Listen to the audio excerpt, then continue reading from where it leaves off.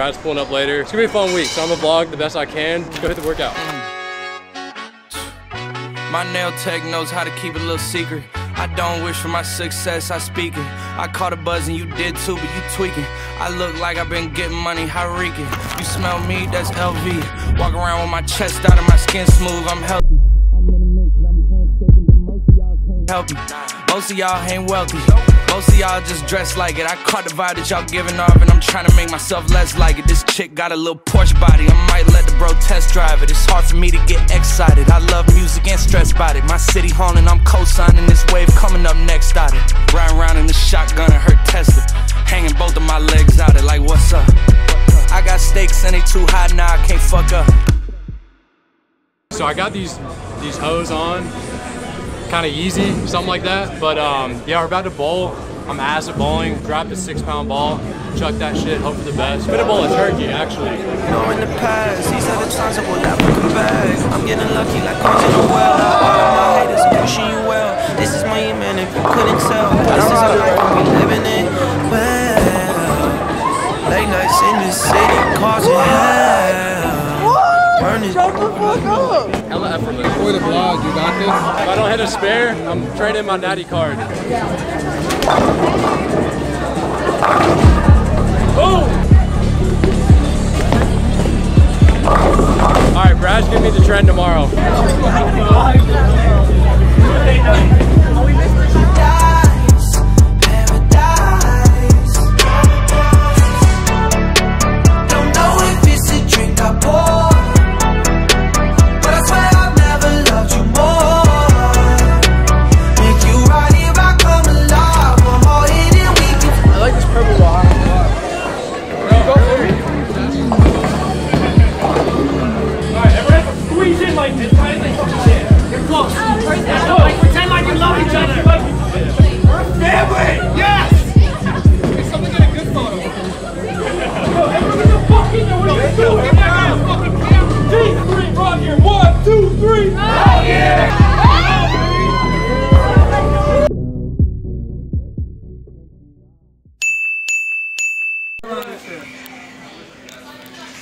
Wow, Dennis was still here. Yeah, that was a long time ago. I've kept this thing. I was like, I'm gonna get another photo of you in it. Yeah. It was 2019. Yeah, hell yeah. So damn. That's it. That's fingers. Oh yeah. It should be a nasty photo. Design. We're a smaller brand, all kinds of stuff. But it's done a lot of work for us.